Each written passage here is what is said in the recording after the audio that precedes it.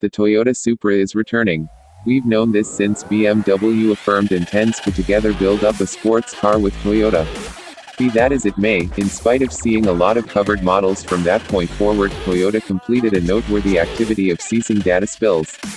Up to this point, over on SupraMKV, the suitably named Mark V Supra fan gathering, client Supra 93 got what seems, by all accounts, to be a propel duplicate of Best Car magazine with what seemed, by all accounts, to be official pictures and a full element on the new Supra. Our Japanese is greatly constrained, so we can't affirm any interpretations of the content. However, accepting these photographs are genuine, we now have a smart thought precisely what the new Supra will resemble. Other than the for the most part authentic look of the magazine, this, in fact, poor picture shows a race-prepared form of the Supra. On the off chance that you contrasted and the official secret shown beneath that Toyota discharged a couple of days back, the adjusted back bumpers, twofold air pocket rooftop, and enormous wing all coordinate.